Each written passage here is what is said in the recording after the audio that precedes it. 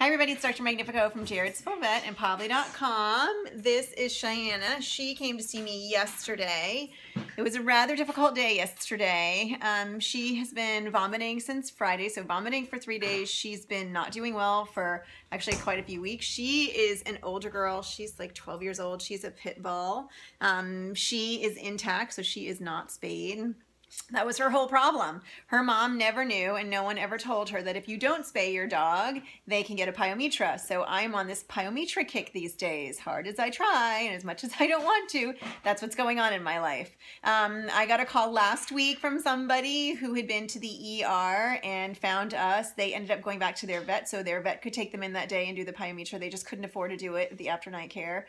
I also got a couple of calls last week. One of the clients called and said that the ER had referred them to us, so they gave them some options about finding some lower cost options, so we were super duper crazy excited about that.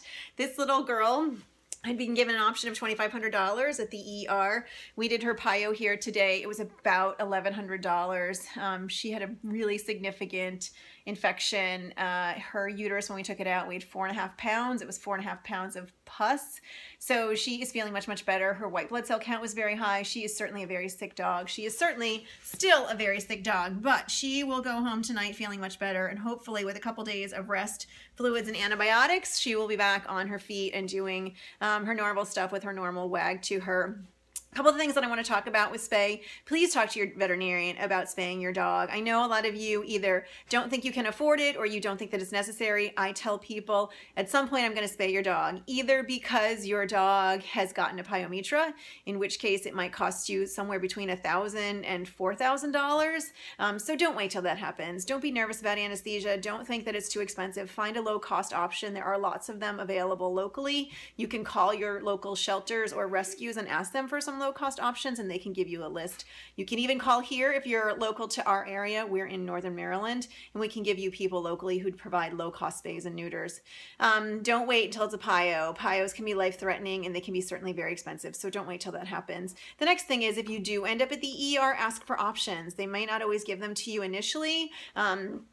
Obviously, we want you guys to get surgery first and foremost. That's the most proactive thing and safest thing that you can do. But for some people, unfortunately, that's cost prohibitive. If it's cost prohibitive, the key questions to ask are, how sick is my dog? Some of those things are determined by, is your dog wagging? Is the color good? Are they bright, alert, happy? Are they eating? Can they keep food down? What does the discharge look like? Those kinds of things. The other things that can be helpful are asking if it's an open Pyometra versus a closed Pyometra, and then getting some understanding of what the blood cell count, the white blood cell count looks like, so the degree of infection. Those are all pretty key points.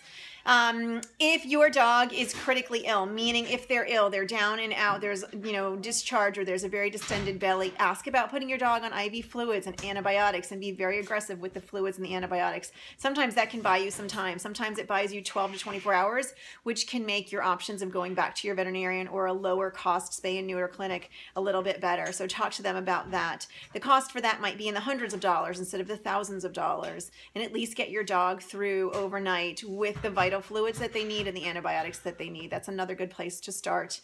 From there, get up in the morning and ask for options, or ask your veterinarian to go through the items on the invoice line by line. So ask for all of the things that are on that estimate that they gave you for the Pyometra and start working from there. When she came to me yesterday, she was significantly dehydrated. She was very sick, so we at least started on fluids and antibiotics. When she came in this morning, we started on aggressive IV fluids and IV antibiotics that got her stabilized a little bit better than she was, and she's doing much better now. So this is my Pyometra story. It's sort of become my latest life mission to get these girls the surgery that they need at a price their parents can afford. So wish little Shyann luck. She certainly needs it. She's come a long way and she's feeling much, much better. I hope to follow up this video with her tomorrow or the next couple of days, walking, wagging, and back to her normal stuff, her normal self. Please spay your dogs. It's super duper important. If you are unfortunately end up at a veterinarian's office with a Pyometra, please talk to them about options. There are some options for you that might make it more affordable, and then look for places where you can get the surgery done at a price that's better for you guys. If you have any questions, you can find me anytime at Pavli.com or here at Jared's Full Vet. Take care, everybody, and be well. Bye.